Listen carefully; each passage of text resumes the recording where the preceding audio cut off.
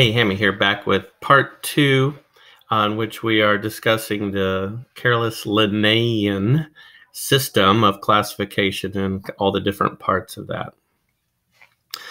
Carolus Linnaeus is considered the father of kind of modern taxonomy.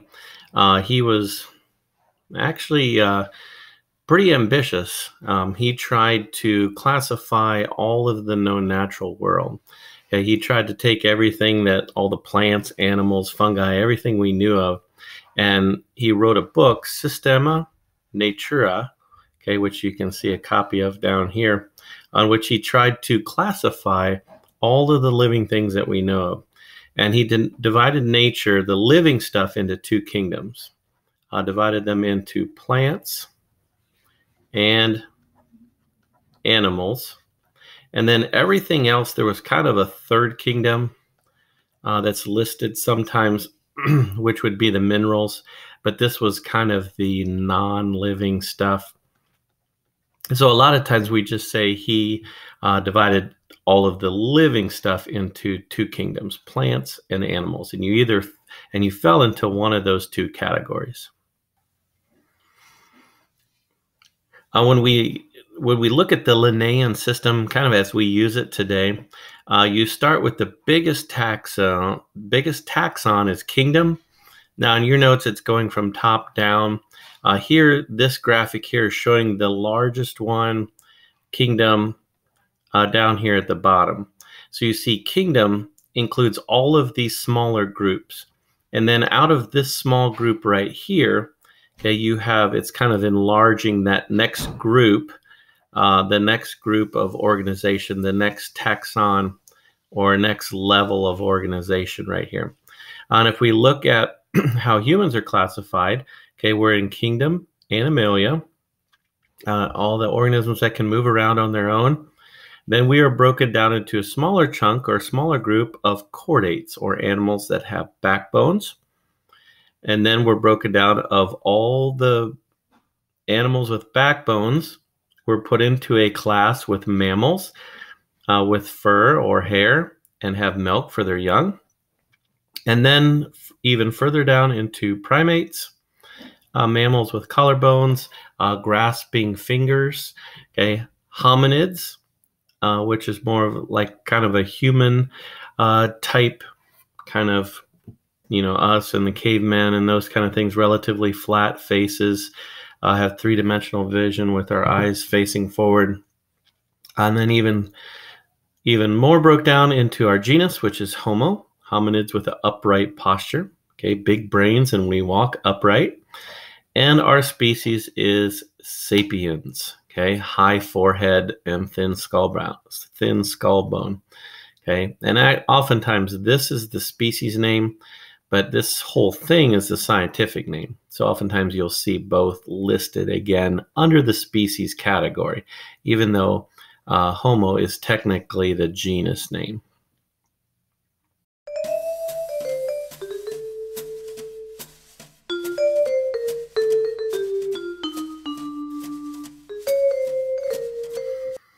Another thing with the Linnaean system is one of the biggest benefits that he added to the classification systems at the time is this binomial nomenclature. If you look at the prefix, bi means two.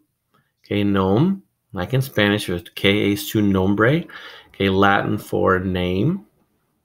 So to name, nomenclature. Again, name, ming, clature would be system. So if you look at the roots there, to name, naming system. On what this does, it gives each species a unique two-word name, a scientific name.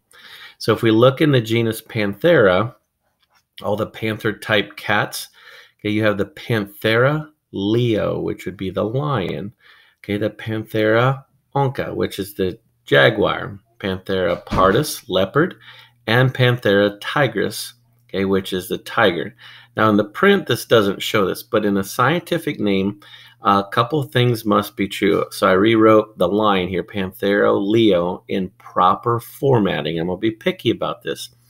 The genus name must always be capitalized species name, lowercase, and the whole thing, when it's typed out, should be typed in italics. If you handwrite it, then you should underline it. Okay, that's just a proper formatting that you should be aware of when using scientific names.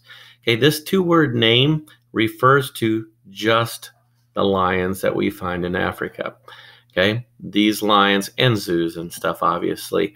Okay, but it is all that species. That is the smallest group of individuals, remember the species concept, that interbreed and have fertile offspring in nature. Before Linnaeus, scientists were using Latin, but they were these long descriptive names. Okay, for example, the wild rose was Rosa sylvestris alba cum robre folio glabro. Whew. And it were these big, long, cumbersome names. And when you were writing a lab report or using them in some writing, it was very, very cumbersome, not very useful. It was very descriptive and said exactly what it was, but not useful for scientists to be writing out all the time to be using as names. So this two-name system, very, very good. And that's one of the long-lasting legacies of Linnaeus that we still use today. The final thing to note, though, is that this system is constantly being revised and changed many times since the mid-1700s, early 1700s, when Linnaeus came up with it. We've, as new organisms are discovered, like last chapter when we look at evolutionary relationships, sometimes this is called phylogeny. Okay, or a phylogenetic tree, which looks kind of like a cladogram. Okay, this phylogeny really groups things based on their evolutionary relationships. And so we kind of change where organisms are but as we find out new stuff and do DNA testing and that kind of stuff. We've added several new taxa or levels. For example, you can have order, family, genus, species, but you might have like a subphylum. Sometimes you can have a superfamily, or even above the kingdom level, we've added 3 domains. Okay, bacteria, archaea, and eukaryota. Okay, eukarya. So we've actually added 3 domains above the kingdom level.